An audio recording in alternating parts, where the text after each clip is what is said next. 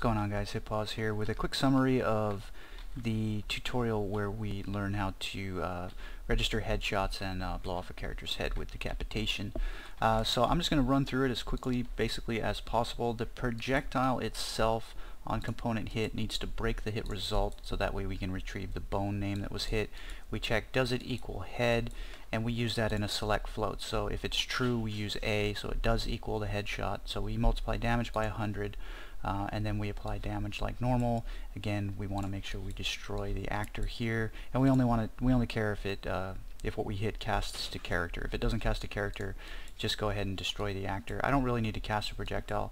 I believe at this point I was doing it so that I could I don't know why I actually cast it there. It was actually pretty pointless. Just as a quick reminder, we are ignoring ourself right here when we fire it, so we ignore the instigator, which would be the character, so we don't end up shooting ourself.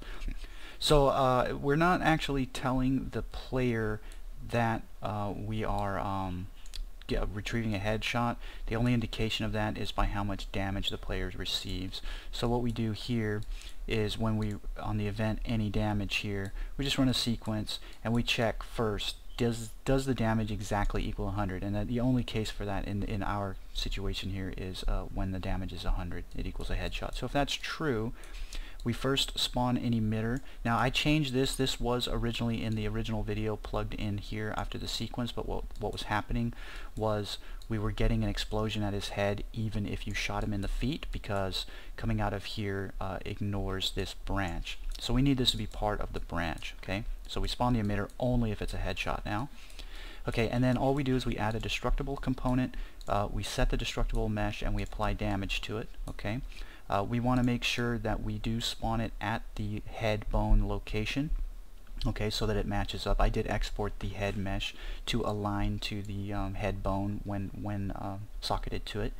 Because this is a component, it will exist inside of this actor, so we use the transform space actor here, and we need to break it so we can get location for the apply damage. Apply damage does require hit location and impulse direction, so I just said a 1 in the Z so that the impulse direction was straight up in world space, and the location would be at the same spot as the bone, and I gave it a little bit of strength here so that it actually kicks the pieces upward. And then after that we immediately hide the bone by name, which all this does is just scales the bone to 0, okay, which will take any geometry with it down to 0. Immediately following that, we actually handle the health regardless of whether or not it was a headshot. You can see that this comes separately before or outside of the notion of it being a headshot. We decrement the amount of health by how much is damage, okay, how much the damage is. We do have that plugged in here down this green line. So health minus damage, and then we set health. If health is less than or equal to 0, we die, which means set simulate physics. Set lifespan immediately following that. So set lifespan is essentially the same thing as just adding a delay and then destroy actor. And it will also destroy the destructible component because this is nested in this actor, okay, it is a component of this actor. So it's destroying the entire actor and everything that goes with it. The one thing that is not part of this actor will be the emitter. The reason is because it is actually spawned, okay, is not given an owner, or we don't set an owner on it or anything like that. The emitter actually is just an explosion, so it will govern its own lifetime. As soon as it is as soon as it's finished emitting and all the particles have faded out, it will destroy itself, so I don't need to worry about that. This code up here is actually the same thing as spawning the destructible mesh. The only difference is we're just doing a static mesh. So this is for if you wanted the head to pop off but stay whole, okay, and we use essentially the same method here. We get the actor space for the head here to find the transform. We spawn a static mesh. We then hide the bone, okay, then we set the static mesh, and then we set simulate physics to it, and then we add an impulse. So the head pops off, but again, it will stay whole. If you wanted to randomize whether or not it stays whole or can be destructible so that it crumbles into little pieces, you could easily just put a random branch right here between these two, right after this guy. You could say, okay, you know, randomly go here or here, and you'll get either or.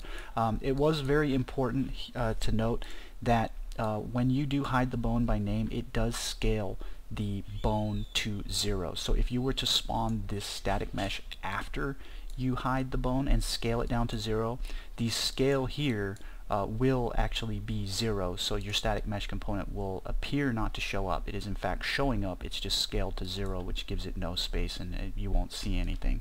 Okay, so it's very important that this come in the correct location of the chain. Okay, you'll notice here I did it at the very end. You'll notice here that it was only important that it happens after we add the static mesh component, because again we are using its transform, which does include location, rotation, and scale. So if the scale is 0, 0, 0 here, and we spawn this, its scale will be the same. Hopefully that makes sense.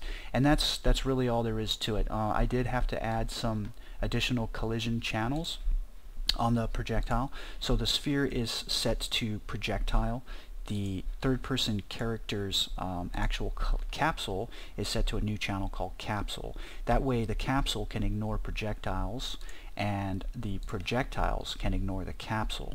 That way we don't bounce our bullets off of these guys' collision cylinders. In fact, it goes through that and collides with the mesh itself, and we need that for this.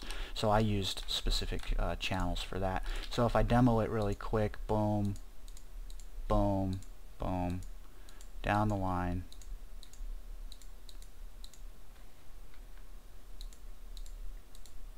and there we go. Heads are blowing off. So that's it. That's as quick as I can explain it. If you guys need further explanation, there's obviously an hour-long tutorial where I actually go through and do it. And if you need anything else, just go ahead and put the questions in the comments, and I will get to them as quick as I can. Thanks for watching. It's Hit Pause signing off.